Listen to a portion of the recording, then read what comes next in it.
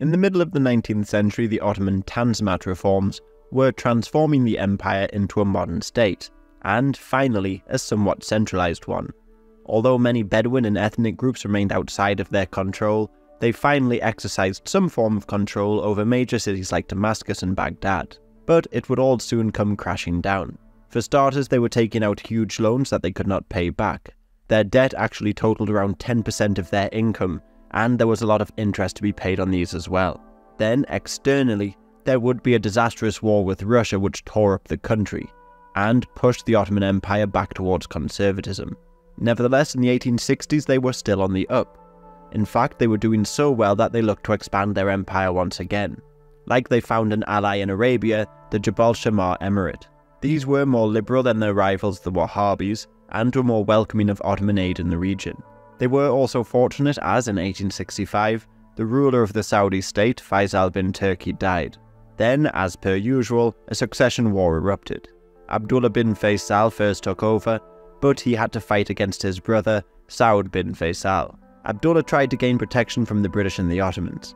The Ottomans agreed to help, but they took over Al-Hassa in 1871.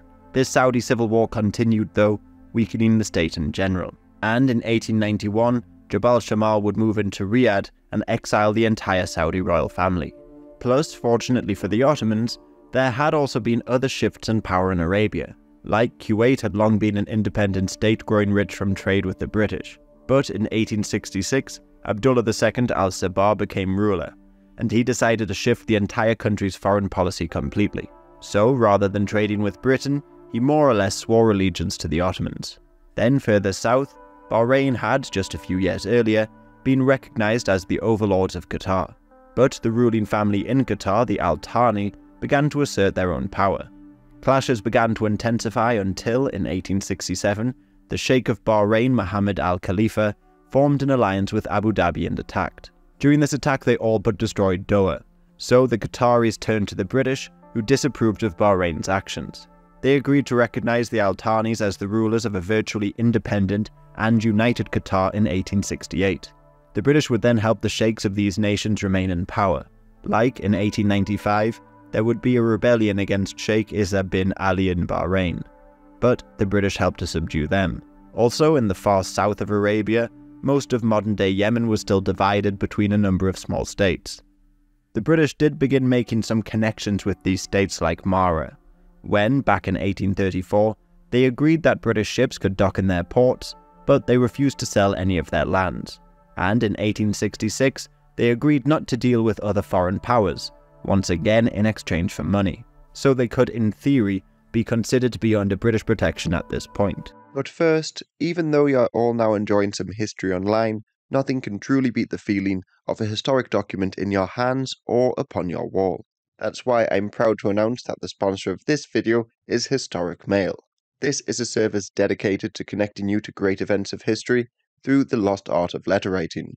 The concept is easy. Every week an envelope will arrive at your door, and inside is a beautiful reproduction of a letter written by an important historical figure, along with a document providing context and a typed version for easy reading. These come from a huge range of historical eras, from the American Revolution to Churchill's love letters to Clementine. So imagine, if you will, receiving a letter every week from your favourite historical people, stamped and delivered to your doorstep. Or maybe, if you know another history buff out there, this will be a fantastic gift this Christmas. This will give you or them a beautiful addition to your room and a more personal understanding of the people involved in history's most important events. For instance, in the letters between Churchill and Roosevelt, you can truly see the importance of the special relationship between their two countries.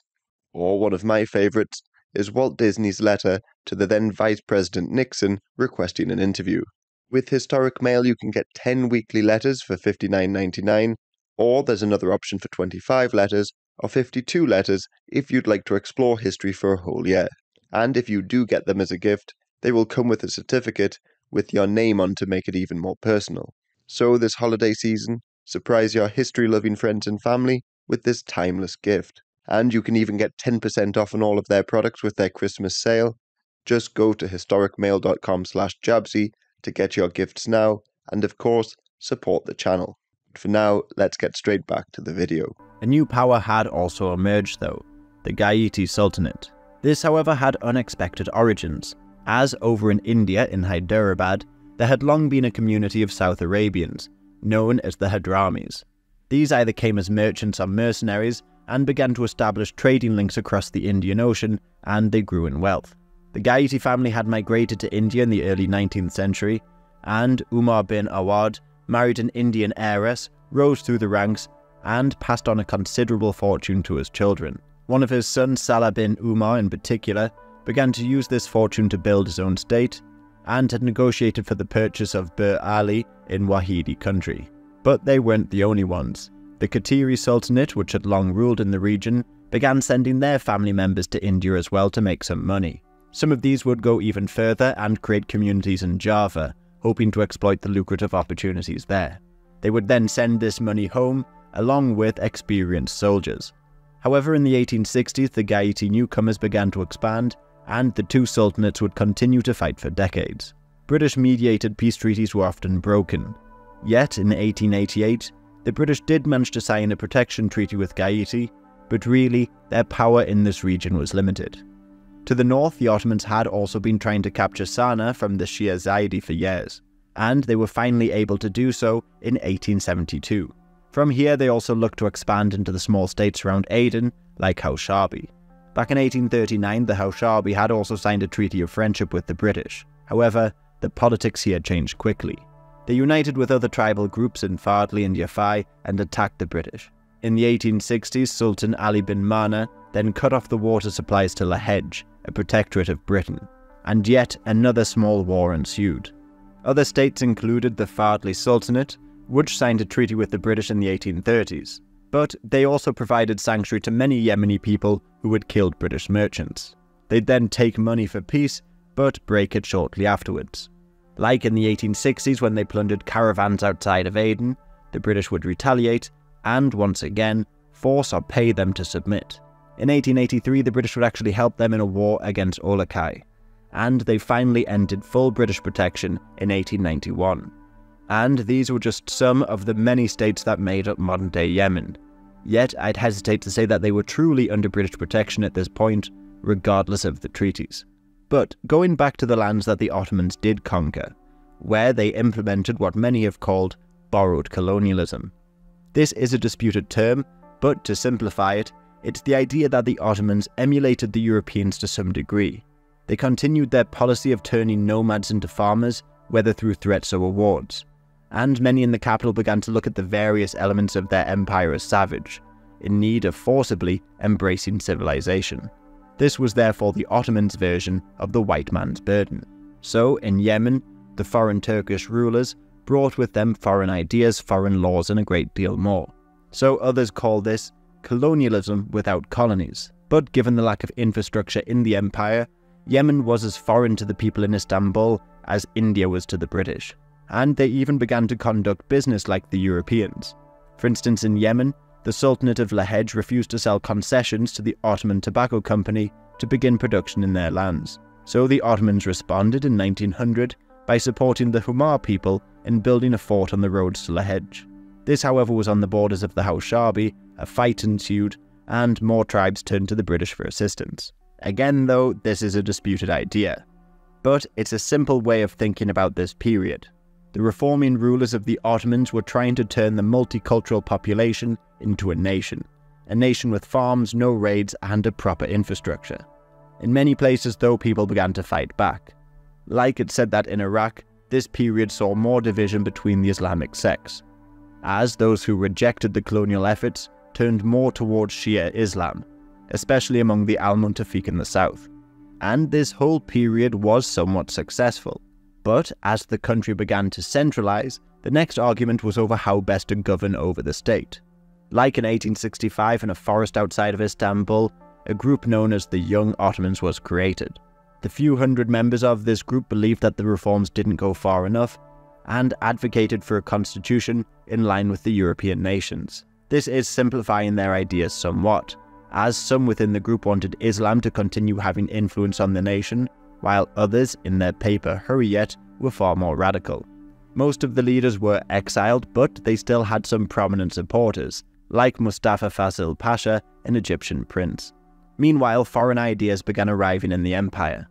Like in the early 19th century, Turkic people within the Russian Empire began to call for rapid modernization. These were the Jadids, who also advocated for women's rights, the use of European sciences, and a lot more. They of course also wanted freedom from Russia, and to end this, a new idea of pan-Turkism began to emerge. This was the idea that the Turanians should unite, but who the Turanians are is still open for debate. This idea was largely spread in the Ottoman Empire by a Hungarian known as Armin Vamba, but the idea also had supporters in Finland as well. So, in short, it was a collection of people who belonged to the same language family. But some writers would include Japan in this group, and others would include the Native Americans as well. Zia Gökalp in the early 20th century would write a book called The Principles of Turkism, expanding on these ideas.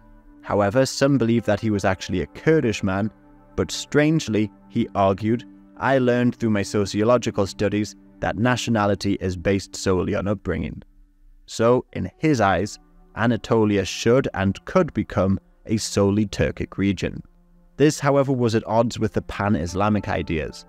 This had been supported by more conservative thinkers like Al-Wahhab and even Usman Dan Fodio in Nigeria. Their idea of pan-Islamism therefore focused more on returning to a glorious past. But there were some modernists as well who believed in this idea. The most important was Jamal al-Din al-Afghani. He travelled extensively throughout the Islamic world, gaining audiences with rulers from Kabul to Istanbul, and he argued that modernization was needed to fight against European colonialism.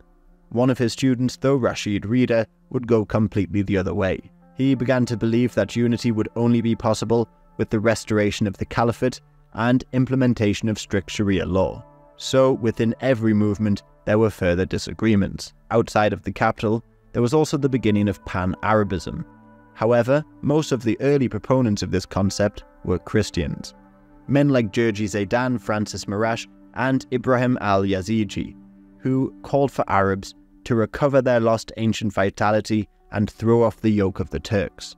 But their secret societies received no great support. Another early Christian proponent was Naguib Azori, who believed that the new state should stretch from the Euphrates to the Suez, but stop there. As, in his words, the Egyptians do not belong to the Arab race. They are of the African Berber family.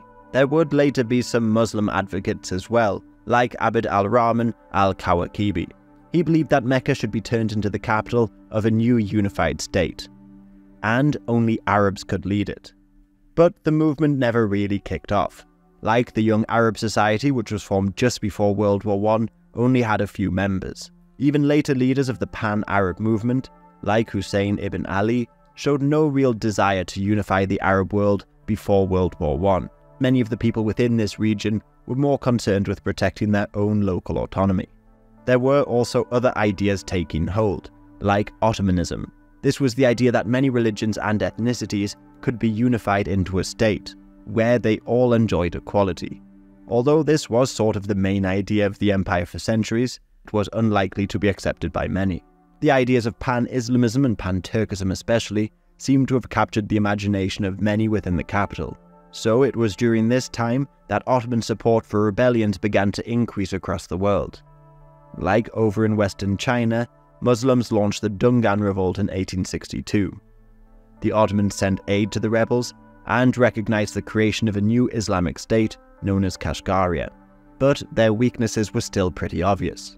Like in Indonesia, the people of Aceh rose up and asked the Ottomans to help them in a war against the Dutch. But no Ottoman help came. And at the end of the century, the Americans were fighting against the Muslim Moros in the Philippines. But the Americans just asked the Ottomans to tell the rebels to accept American rule, and the Ottomans obliged. While back in the capital, reformers were still in control of the government, like Mehmed Fuad Pasha. He, as a liberal, was particularly keen on keeping Britain as an ally. And, in his words, we should relinquish several of our provinces rather than see England abandon us. Obviously, this attitude, though, wasn't liked by many, and the power of these reformers were limited anyway. Like Mehmed Fuad died in 1869, and his ally Mehmed Emin Ali Pasha died 2 years later. More conservative viziers would take over next, while the Sultan at this time was Abdulaziz. He was a bit of a Francophile, and in 1867 he became the first Ottoman Sultan to visit Western Europe, meeting the likes of Napoleon III. So much of the reforms made during his time in charge were modelled on the French system, like with their public education. The French were soon crushed by the Prussians in 1870, and across the world, people began to see this once powerful empire as incredibly weak. Like over in Japan, they decided to base their constitution on the Prussian model instead. While, as for the Ottomans, they realized the weak French couldn't defend them against foreign threats, so they began to look at appeasing the Russians or forming an alliance with the new German Empire. This defeat also actually inspired people in Algeria to rise up in 1871 as part of the Mokrani Revolt. Tensions here had been growing worse for a while, but not just between the colonizers and the Algerians, but also between the French settlers and military rulers. Civilian rulers began to replace the military rulers in many of the cities, and they granted citizenship to Algerian Jews. But the real revolt began when the French tried to send Spahi cavalrymen back to France to fight against the Prussians.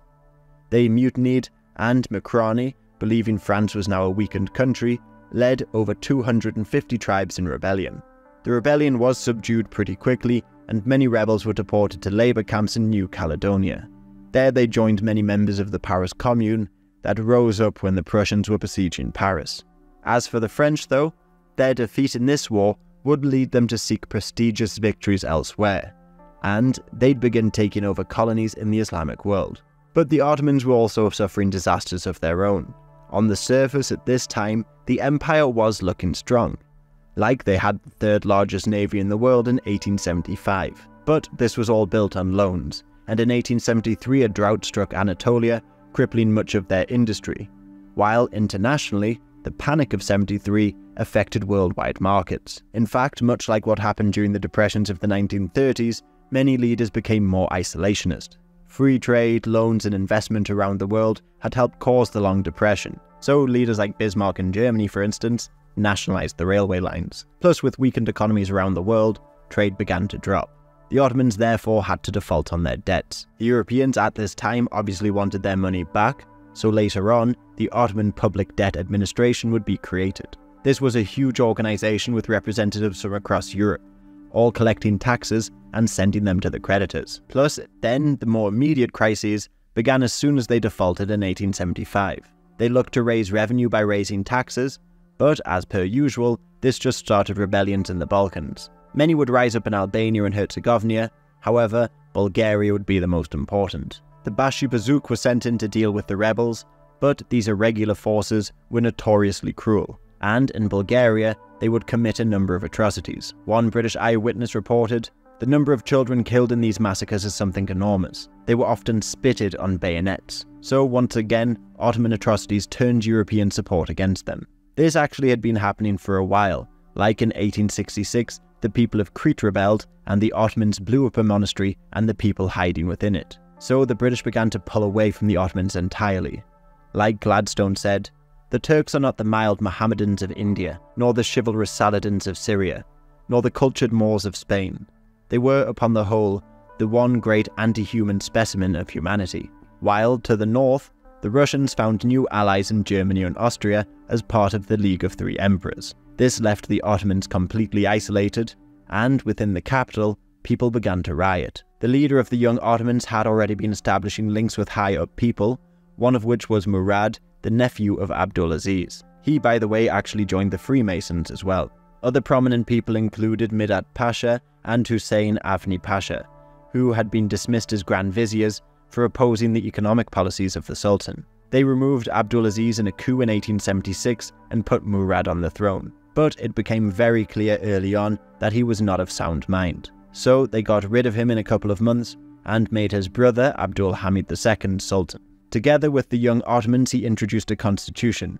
This should have, in theory, quelled the rebellions and gained support from the Western powers. However, many Ottomans were angry as it went against Sharia law, while many abroad saw it as the last attempt to save a dying empire. By this point, the troubles in the Balkans had intensified, as Serbia, Montenegro and other nations went to war with the Turks as well. The European leaders met in Constantinople later that year and tried to make sweeping changes to the empire, including the creation of autonomous states in the Balkans. This was rejected, so in 1877, the Russians moved south once again. They had the support of many people in the region, so as they passed through Romania, the people there declared their independence, and in less than a year they were once again pushing on the Ottoman capital. The Russians, though, committed their own atrocities on the way. Like at Harmanli, they massacred thousands of Muslim refugees, and many Circassians who had fled genocide in Russia were caught up in the massacre as well. Yet this quick advance worried the British so much that they sent their fleet to defend Constantinople and demand the Russians make peace. Russian troops were by this point at San Stefano, just a few kilometers away from the city, and there the great powers met to determine what should happen next. The Ottomans were forced to give away a lot of land to newly independent nations. They also agreed to create a large Bulgarian principality, but many didn't really like this, as it was simply too large. For instance, the Greeks didn't want them to take Macedonia, and the great powers were worried by Russia creating a large pan-Slavic bloc. So Bismarck of Germany hosted the Congress of Berlin in June. This time the Ottomans found an ally at the conference in Britain by handing over Cyprus to them. This put Britain in a prime position in the Mediterranean, able to control much of the traffic in the Suez. Yet still it was agreed that the Austrians were allowed to occupy Bosnia, and they would eventually annex this territory in the early 20th century. Otherwise, the Principality of Bulgaria was divided up. This would be quickly reversed though, as in 1885 they would unify and eventually declare their independence later on. But in general, nobody was really happy with the treaty, and the new borders would be challenged pretty much by every country. In the aftermath of this war, Abdul Hamid began to withdraw into his palace, and, citing social unrest, dismissed parliament. This ended the first incredibly short constitutional period. In his palace he began to shift towards conservatism, and almost became paranoid about threats to his rule and his country. Like he created a secret police known as the Umma-u-Hafiya. They would spread propaganda, discover threats, and report directly to the Sultan. While across the Middle East, the war demonstrated just how weak the empire was, and many terms included in the treaty angered a lot of people. Like over in Kurdish lands, people were angered by the rights given to Christian Assyrians and Armenians, so the uprising of Sheikh Ubaydullah broke out. He, however, was a somewhat complicated character, because he wasn't necessarily angry with the Christians, and issued a fatwa against harming any of them. In his words, the Sultan has supported the Kurds in every way. It is done because of the desire to counter its Christian elements in Anatolia, and if the Armenians are eliminated here, the Kurds will lose their importance for the Turkish government. But more importantly, he was a crucial figure in the beginning of Kurdish nationalism. Ever since the Tanzimat reforms eliminated the Kurdish principalities, the region was in a bit of chaos. Some tribal leaders tried to assert the Ottomans sent troops in, and lawlessness began to take hold in the countryside. Ubaydullah, however, looked beyond tribal differences and said, "The Kurdish nation, consisting of more than 500,000 families, is a people apart. Their religion is different, and their laws and customs distinct. We are also a nation apart." So there was a national revival going on among the Kurds and also the Armenians. Both groups had long had a strained relationship, but this was the beginning of some degree of cooperation. For instance, an Armenian man known as Art Sruni celebrated the uprising, saying, "The Armenian, Assyrian and Kurdish populations of Armenia finally are beginning to understand that they are the inhabitants of Armenia, with the same interests, that the oppression of Turkey equally troubles them all." So many new Armenian groups like the Hunchak called for cooperation with the Kurds, while Ubaydullah often praised many of the Assyrian Christians. However, it was all short-lived, as the Sheikh couldn't count on the loyalty of many of his tribal leaders. So he made peace with the Ottomans and crossed into Persia. There, strangely with Ottoman weapons and support, he led tens of thousands of Kurds in another rebellion. The Persians would soon counter and drive him back into Ottoman lands, where he'd be imprisoned and exiled, and Kurdish-Armenian relations wouldn't really mend for some time. Otherwise, as the Ottoman Empire was failing, many troops were called to the Balkans to fight against the Russians. This meant most of their centralization efforts in the provinces had been reversed. One area the Sultan highlighted straight away was the issue of Armenian lands in the east. The people here had been caught up in a number of conflicts and suffered attacks from the Kurds and Circassians. So when they had their national awakening, they even created their own constitution back in 1876. Plus they also sent Mikhatic Crimean to meet with the great powers at the Berlin Congress. The Sultan therefore began to believe that the Armenians were almost an extension of foreign Christian threats that, in his words, could get at our most vital places and tear out our very guts. And he was in fact true that they did have a great deal of support from major powers. The Russians, after all, wanted to protect their fellow Christians, who reported to the Tsar that the Turks were raiding their lands and forcing them to convert. While in Britain, Gladstone said, "To serve Armenia is to serve civilization." The Ottoman government, however, was too weak to really do anything about it though. The Sultan couldn't even stop the local Kurdish bandits from raiding Armenian villages. So instead, he just created the Hamidian regiments, which would include Turkmens, Kurds, Arabs, Circassians, and all sorts of ethnicities. But this was just an irregular force that was largely given the freedom to do whatever they liked. The Armenians formed their own groups like the Hunchak, aimed at promoting their cause and defending their lands. And skipping ahead of time a bit, in 1894 in Samsun, the Armenians rebelled. There they were, however, brutally crushed, and Gladstone gave Abdul Hamid the nickname the Red Sultan for his actions. As the killings continued and no help came, some Armenian militants seized the Ottoman Bank to bring attention to their plight, but this just resulted in more massacres in the capital. One American in Erzurum reported, "Many were fearfully mangled and mutilated. One I saw whose whole chest had been skinned, his forearms were cut off, while the upper arm was skinned of flesh." While in Urfa, an Armenian cathedral was burned, killing 3,000 people inside. These massacres continued for a couple of years, often at the hands of irregular militias, leaving anywhere between 80,000 and 300,000 dead. Hundreds of thousands were left homeless, women were forcibly married off, many were forced to convert, and hundreds of villages were torched. Abdul Hamid believed this solved the Armenian question, but, of course, more killing was to come. Other groups also suffered at this time, like the Assyrians. They were once again stuck between various groups, and to make matters worse, many of the Hamidiyya cavalrymen were better armed after the war with Russia, as they refused to hand their weapons back after serving on the front. The Assyrians would therefore be swept up in the violence, like at the massacres of Diyarbakir. The Sultan, however, did nothing, so many would later look to forming an alliance with the Russians, like Shamun XIX Benjamin, the ruler of the Assyrians before World War I. Now though, after all of these atrocities, the Ottomans, who had been saved by the Western powers before, were completely by themselves. Abdul Hamid did however find one strange ally though in Theodor Herzl. In order to advance the Zionist cause, he agreed to publish papers favourable to the Sultan during this time, but he was forced to resign from his leadership position as many within the Zionist movement disagreed with his actions. But there were also stranger events occurring in Palestine though, which I'll get onto in a bit. First though, after the Russo-Turkish War, the Western powers made huge gains in the Middle East, like in Tunisia.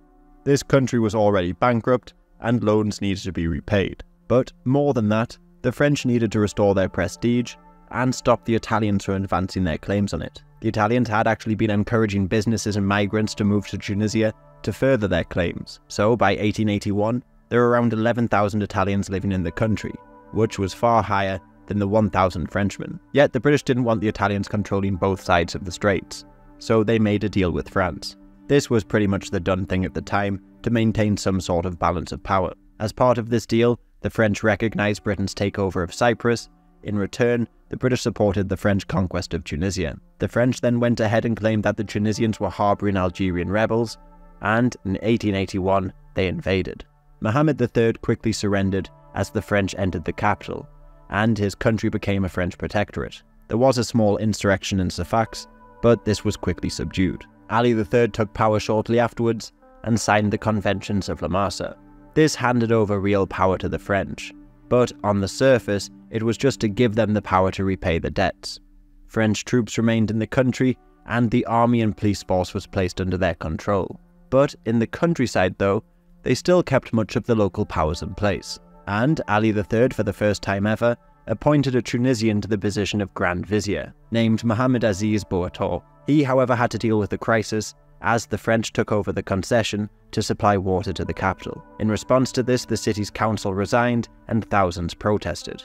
However, the French just exiled many of the leaders, and the Bey could do nothing, so he retreated away from public life, leaving his country more and more in the hands of the French. However, this invasion of Tunisia distracted the French from larger events over in Egypt. There, Ismail Pasha continued to plunge the country further and further into debt. sometimes through infrastructure projects, other times because of his expansionist wars. Like in 1875 he moved into Darfur, and then he turned his attention to Ethiopia. Some Europeans and even former Confederate soldiers joined the Egyptians in this invasion, but from all reports, this was a complete disaster because of mismanagement and poor leadership. One of the officers in the army at this time was Ahmed Arabi, who grew resentful towards the leadership and their failures. Plus, while this invasion was underway, it became clear that the Egyptians couldn't repay their debts. So Ismail sold the Egyptian shares in the Suez Canal Company to the British government. But Britain had also been hit by the Panic of 1873, and they still wanted their loans repaid. An international commission, largely ran by Britain and France, was sent to investigate the country's expenses and govern the finances. They also forced Ismail to become a constitutional ruler. Many were of course angered by European interference in the country and the disastrous wars. Plus, to make matters even worse, soldiers were going unpaid. So the people rose up in 1879, and the new pro-Western Prime Minister, Nubar Pasha, was forced to resign. He was replaced by Tewfik. However, he was Ismail's son and had no real interest in governing, and his new cabinet changed the course of the country to appease the population. Debt repayment was cancelled, and foreigners were dismissed from the government. France wanted to take action right away, but the British were busy fighting the Boers, so they didn't agree to help. Instead, Bismarck pressured the Ottomans, who still legally owned Egypt, to depose Ismail, and Tewfik took over in 1879. Meanwhile, in the Egyptian military, there was also a great deal of ethnic tension, as most of the high-ranking officers were Albanian, Turkic or Circassian, not local Egyptian. This, by the way, was also the case in most aspects of the Egyptian society. Plus, the financial situation meant the army was being cut inside, and it left many experienced soldiers unemployed. Tewfik, being pressured by his cabinet, also tried to ban peasants from the military academy. However, there were 4 colonels that used to be peasants, including Arabi. He was imprisoned after protesting, but his soldiers freed him, and he led thousands on a march on the palace in 1881. What's important here, though, is that after centuries of foreign rule, whether it be Mamluk or Albanian, finally local Egyptians were pushing to take over the running of their country. Tewfik submitted to Arabi's demands, like he created a nationalist parliament, failed with Arabi's allies, and many non-Arab officers were dismissed. Many foreigners were then attacked in Alexandria, giving the Western powers an excuse to move in and blockade the city. The French left though to conquer Tunisia, leaving Britain alone to take Alexandria. They marched on Cairo, defeated the Egyptians, and Arabi surrendered. Tewfik was restored to power, but he had to agree to British troops being stationed in his country. In theory, this was just until the debts were repaid, but this wouldn't really happen. So Egypt had sort of become a protectorate of the British Empire. However, by taking Egypt, they also took over Egypt's problems. Like in Sudan, a cleric named Muhammad Ahmed claimed that he was the Mahdi, or the Redeemer of Islam, and launched a jihad in 1881. He allegedly said, "He who does not believe in me will be purified by the sword," and gathered support from many tribes that the Egyptians had conquered, like the Rezagat in Darfur, the Baggara Arabs of the south, and the Beja people. Many were attracted to his cause out of anger against the Egyptians, who were foreigners in Sudan, and their high taxes. These taxes were increased when Egypt fell into debt, and they dispatched the Shakiyya people to collect them. They were a warlike tribe. As one earlier report indicated, Shakiyya are continually at war, their only weapons being lance, target and saber. Their youth conduct raids, sometimes as far as Darfur. Plus, it should also be said that many were also angry at the abolition of slavery, as it had been the basis of the region's economy for centuries. So influential men like Osman Digna lost his entire fortune and joined the Arabis first and then the Mahdists. Plus, the Egyptians, much like the Ottomans, had very little control over the furthest reaches of their empire. Some pashas they sent south, like al-Zubayr Rama Mansur, created a slave state in South Sudan, and his successor, Rabi az-Zubayr, would conquer lands to the west, creating a huge army of slaves. Well, in Sudan, the Mahdists rebelled just before the British took over Egypt, and the British quickly advised the Egyptians to give up on Sudan. This was especially after some British observed the Egyptians being crushed at the Battle of El Ubeid in 1883. To oversee the withdrawal of all Egyptian troops, the British sent General Gordon to Khartoum. He made a lot of mistakes in this withdrawal, like telling tribal leaders ahead of time that the British were pulling out. This just encouraged more people to join the Mahdist cause. But he was also determined to delay the withdrawal, hoping for reinforcements, and his reasoning for remaining could be an early example of the domino theory. As he said, The danger arises from the influence which the spectacle of a conquering Mohammedan power established close to your frontiers will exercise upon the population which you govern. In all the cities of Egypt, it will be felt that what the Mahdi has done, they may do, and as he has driven out the intruder, they may do the same. But the city was taken in 1885 and Gordon was killed. Khartoum, which had been built by the Egyptians in 1821, was destroyed, and its population were then either massacred or enslaved. The Mahdi's forces then went on to attack the Italians in Eritrea, Belgians in Congo, and Ethiopians. They created a permanent state of holy war and an economy, once again, built on slave raids. This would be a Sufi state though, where all people would have to show their devotion, often by wearing a jibya, which symbolized an ascetic lifestyle. The Mahdi himself would die shortly after the fall of Khartoum, and Abdallahi ibn Muhammad had to fight off a number of claimants to take over the state. But as he began to organize the state more efficiently, this angered many people who wanted to keep their autonomy. Then, in 1895, the British under Kitchener decided to avenge the death of Gordon. Obviously, they also wanted to expand British influence into the region during the scramble for Africa as well. So they built train lines into Sudan and crushed the Mahdist a couple years later at the Battle of Omdurman. Some rebels held out like Osman Digna, who fled to Darfur, but the British helped re-establish the Sultanate there, while Sudan was put under joint British and Egyptian control. So, in the late 19th century, Tunisia, Algeria, and the Europeans continued expanding across the region. Like during the scramble for Africa, the Spanish were granted Western Sahara. This land was once called the Land of Dissidents, or Bled es-Seba, by the Moroccan Sultan. This was a term used to describe any lands which were in theory part of Morocco, but in reality, they had no control there. Trying to actually pin down what Morocco owned at this point is actually pretty difficult, as many maps and reports in the 19th century have conflicting ideas. Like some show they expanded deep into modern-day Algeria, while some French officers claimed that the people of Touat had paid taxes to the Dey of Algiers, and the Moroccans never really had power there. These lands though became a point of issue in the 20th century, and still today, Moroccan irredentists lay claim to huge stretches of lands. But at this point in time, the Moroccan rulers still had very little control over the lands closer to them either. Hassan I took over in 1873 and quickly had to put down rebellions in Fez, which began when he tried to impose a market tax on the people. Otherwise, nearly every provincial leader didn't really pay their taxes. To make matters worse, the French and Spanish were beginning to clash with the Moroccans along the borders, like the French clashed with them in the Gour Valley in 1870. Some of these clashes were instigated by autonomous Moroccan groups, like the Rifians in the north, or even the Dakawa. This group can somewhat be compared to the Wahhabis or the Mahdists of Sudan. It was created by Muhammad al-Arabi al-Dakawi at the turn of the century, and his revivalist message gained a huge following among the poor. They also began to see the Europeans as a threat, and in 1887 they clashed with the French along the border. In the capital, Sultan Hassan was a very religious leader, like many of his predecessors, but he was too nervous to be dragged into a larger conflict, so he sent his own expedition to subdue the Dakawa. The Europeans in Morocco were also protected by the protégé system, which granted them extra rights within the country, and obviously this caused more resentment as well.